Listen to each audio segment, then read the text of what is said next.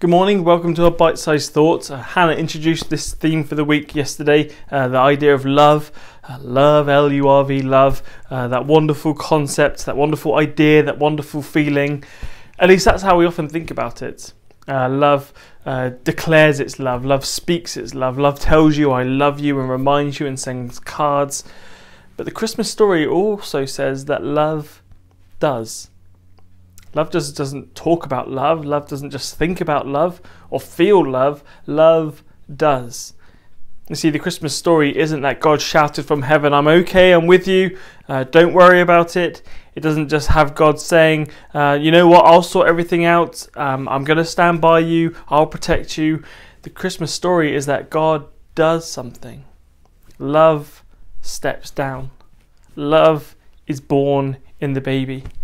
Love lives alongside us and suffers for us and dies for us. Love does something because love is a verb that acts.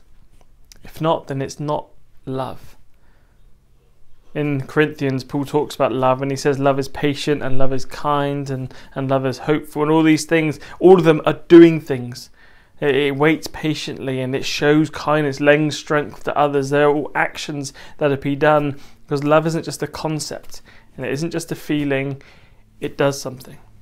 If you want to show someone you love them, you don't just do it with words, although words are helpful, but it's with actions. And it's with real decisions and real practice. Maybe there's someone in your life who you love and you would say that you love, but your actions haven't been displaying it. So I want you to think what you might need to change, what schedule you might need to reorganize, what practice you might need to introduce, what action you might need to do to show love. Because that's what God has done for us.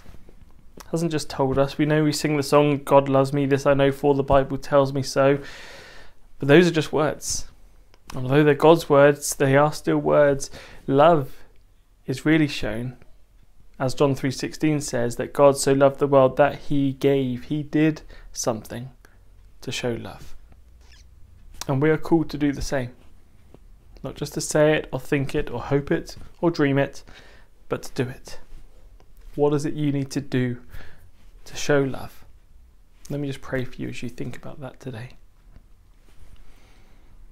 Father, we're so good at making the bar that bit lower so that we can jump over it, reducing the standards so that we can kind of tick the box that we do love people, we say we love them, we feel love for them, but today we want to really show it, and to do that we need to do something.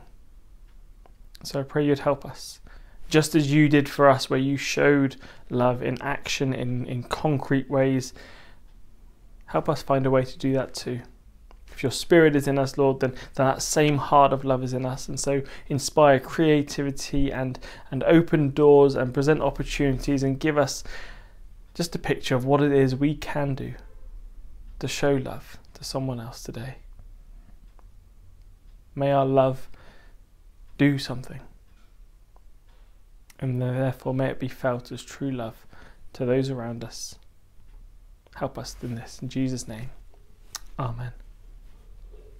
Thanks for joining us today. I'll see you tomorrow for another bite-sized thought in our Christmas adventure series. See you then.